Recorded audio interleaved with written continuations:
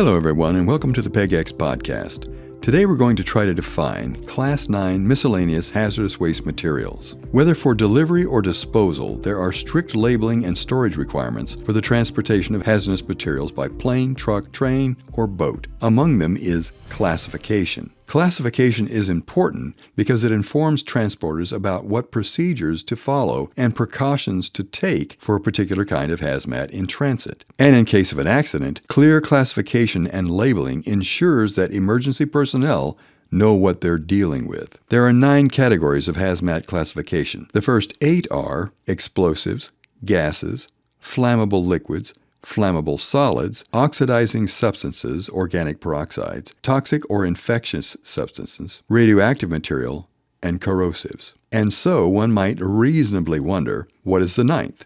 Well, since you've asked, you could say that Class 9 miscellaneous hazardous waste is the government's metaphorical junk drawer. In this case, the government is the U.S. Department of Transportation, the DOT, which under 49 CFR requires you to sort anything that might be hazardous waste into one of the 8 aforementioned categories. You might be interested to know that 49 CFR refers to one of the 50 titles that comprise the U.S. Code of Federal Regulations.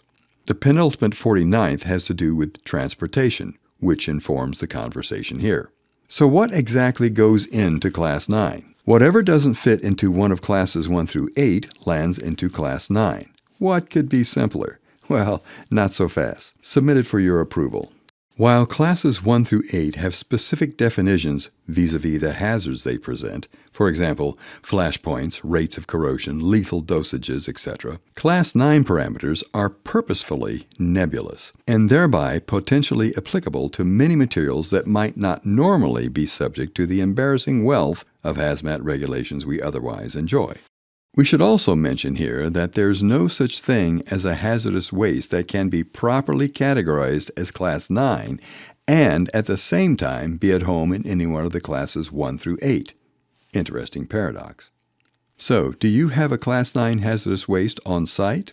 The usual suspects are materials that have anesthetic, noxious, or a, quote, similar quality that could cause, quote, extreme annoyance or discomfort to nearby persons, especially the plane pilots, truck drivers, trainmen, or sailors transporting the stuff. Included are hazardous substances and waste, marine pollutants, and elevated temperature materials, the last of which are things that have to be transported at high temperatures. Think asphalt, roofing tar, and so forth.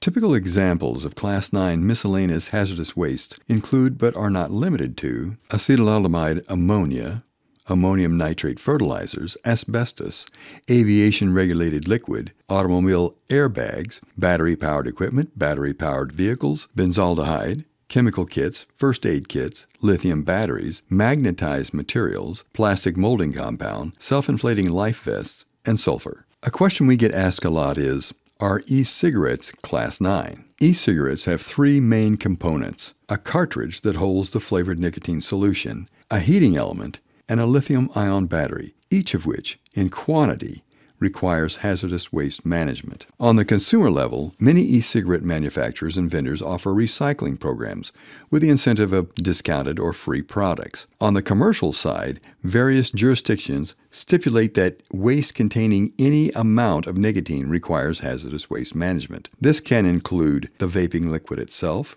shipping or storage containers for e-cigarette cartridges, used e-cigarette cartridges that have not been triple rinsed, wastewater from triple rinsing e-cigarette cartridges, and e-cigarettes themselves.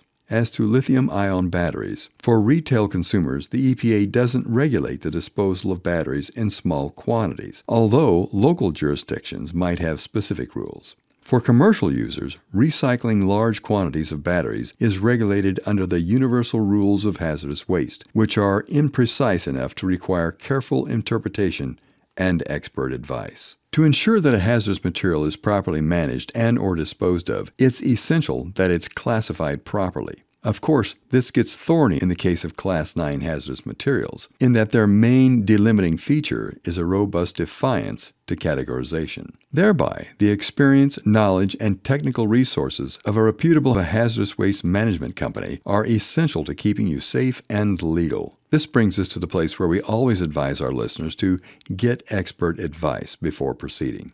Remember, you're responsible for the hazardous waste from cradle to grave in EPA parlance, which means that selecting a transportation and/or treatment company that meets EPA muster is your responsibility. Hire the wrong company, and you could be on the hook big time. If you need help managing your hazardous waste, check us out online at hazardouswasteexperts.com. Thanks for listening.